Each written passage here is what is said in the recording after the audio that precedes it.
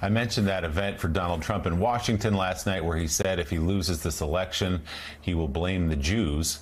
Meanwhile, here's what he said about reinstating a travel ban if he returns to the White House.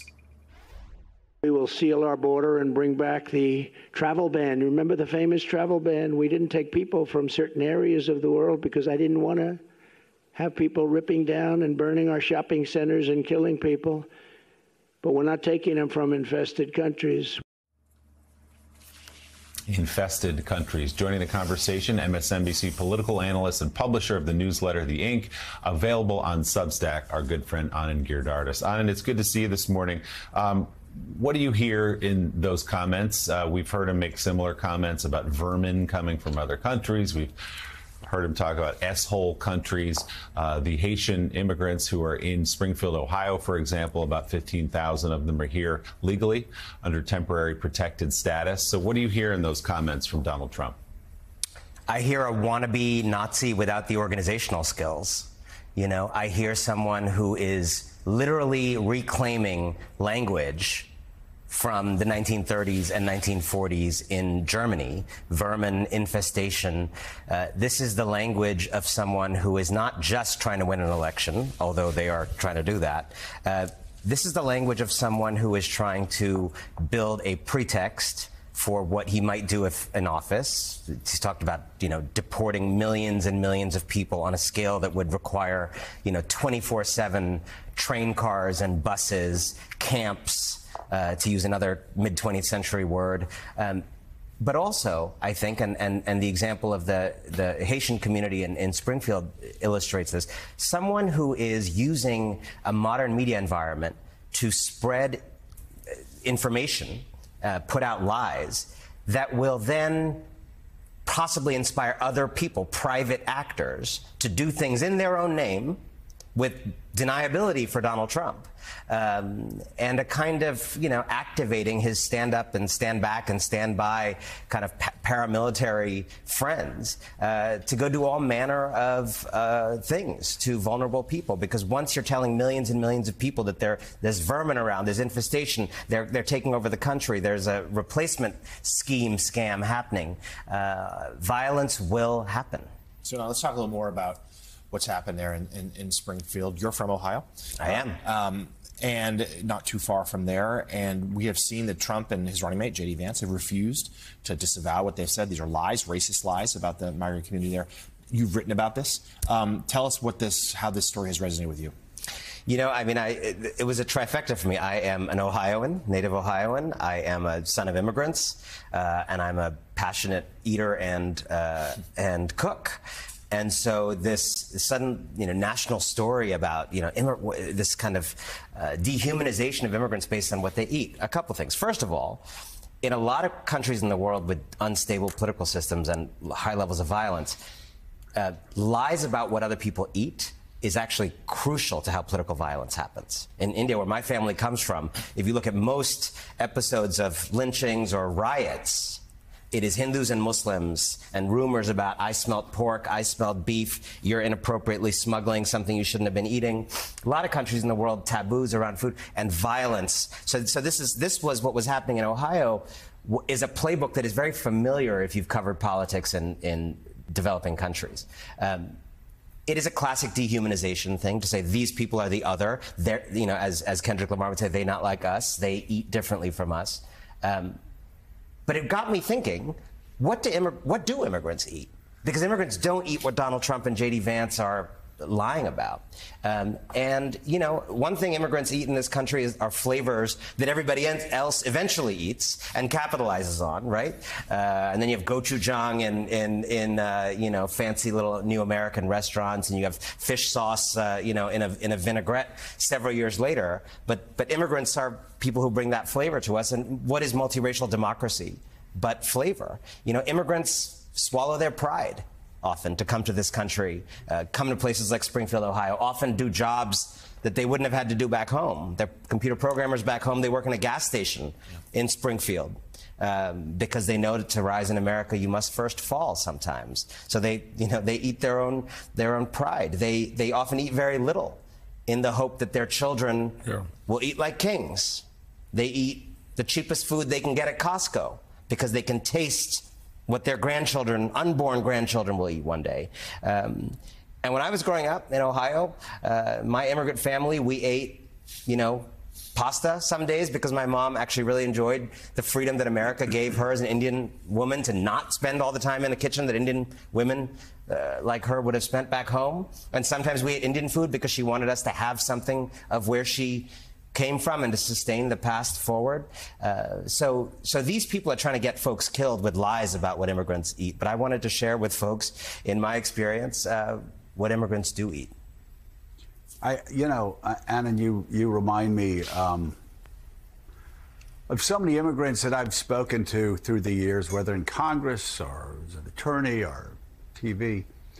And, I believe in America. I believe in the promise of America because, as I said yesterday on the wall of my house is my grandmom in rural Georgia outside of a shack that her father built.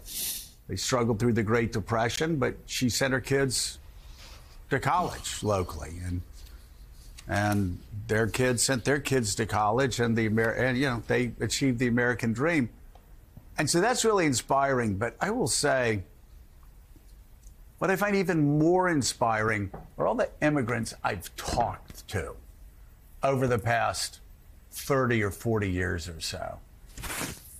And they tell me exactly what you're telling me, which is, I'm working this job. I'm making this sacrifice. I'm doing everything I can do. My son is going to this school. He's going to be a computer programmer, or he's got a job on Wall Street, or he's going to do whatever. And I always say this to native-born Americans who are cynical about this country. I say, go talk to an immigrant, because so many of those people, they still believe that America is the land of opportunity like no other land. And it's actually what I know a lot of people that watch this show don't like a lot of things Ronald Reagan did. They don't like his legacy of smaller government. But that's what Ronald Reagan understood that today's Republicans don't understand. If you really want to hear about the greatness of America, talk to an immigrant that just moved here and is building his family, is building his small business, is building his dreams, and they will sacrifice what it takes so their children can stand on their shoulders. We're in the 7 a.m. hour, and I have seared in my memory, I have the privilege in my job of reporting from around the world. There is a 7 a.m.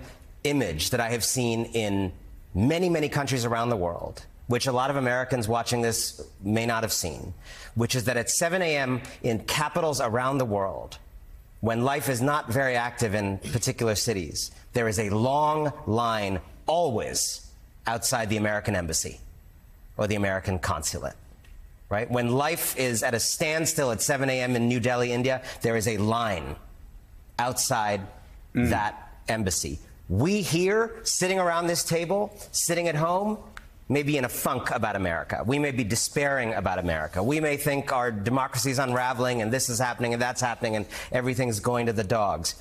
But even when we are in our deepest funk, that line, I have never seen that line go down. That line is like a concert line in capital after capital after capital. So instead of just having this conversation about how do we protect the border, let's step back. Let's channel what Ronald Reagan said in that farewell address, where we remember we are a country made of the world.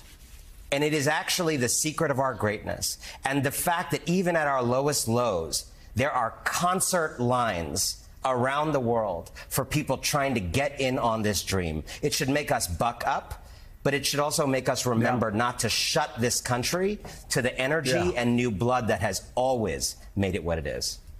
It really has. And Willie, Anand's right. I believe we have to protect the border. I think more importantly than that even is protecting the dream, protecting the American dream. You remember at the end of Gladiator, and I can't wait to see Gladiator 2. Oh, where Rome was, there once was a dream called Rome. And that moved me because America is a dream. Not a dream for people like me whose families lived here for hundreds and hundreds and hundreds of years. America's a dream for all of us that are here, every single American. And for that immigrant who's waking up at 4 in the morning and going to work hard all day to come home so their family has a shot at that American dream, the dream that started with them coming here. I mean, no other country in the world has that. Even, you hear the same thing from people who come here from Britain. I mean, who talks about the American dream in a way more movingly than Roger Bennett? He says that when he goes home and visits, he loves home, he loves Manchester. He said, but when he lands in Liverpool, when he lands in America and the wheels touch down at JFK, he says every time the plane, those wheels hit the ground, said energy just rushes through his body because he understands when he gets off that plane, his accent doesn't matter. Where he came from doesn't matter. Where he went to school doesn't matter. What matters is his ideas, how hard he works, and how much he's willing to do as far as through hard work and dedication to achieve that American dream. That's just so inspiring. I don't know how people can take such a negative, jaundiced view of America, but they do. Yeah, and that's part of what makes this Springfield, Ohio story so maddening and so sickening on so many levels by people who know better, who know what's actually happening, which is Haitians fled their home country because of everything that's going on there, because they don't feel safe there, because they don't have the opportunities there that they could have here, came here legally, settled in Springfield, Ohio. And aside from people like Donald Trump and JD Vance and other people who are trying to glom onto this and rush into town and make some hay for themselves out of this, the people actually in the town, the mayor, the business owners say they have changed. Yes, it's a shock to the system when that many people come and they put strains on our health care and other things, but we've also brought them in and they've started businesses and they've filled jobs and re-energized many of our industries that have been lagging here in Springfield, Ohio. So the story of listen to the story of Springfield, Ohio from the people who actually live there, not from people trying to make political hay out of it. Anand Giridharadas starting a great conversation as he always does for us. Anand, thanks so much. We appreciate it.